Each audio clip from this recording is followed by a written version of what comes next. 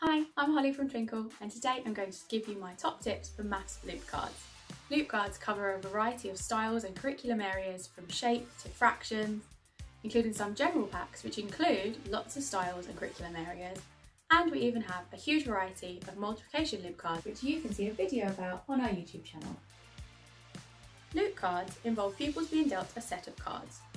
Each card has a question on it and an answer to a different question. To begin the loop, a child reads out loud the question on their card, usually on the right hand side.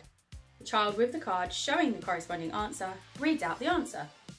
That child then reads their question aloud, and so on until all questions have been answered and the loop has ended.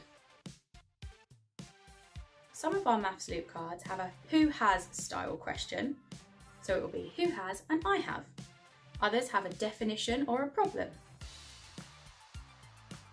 Some of the loop cards have a start card, which means you must start with this question.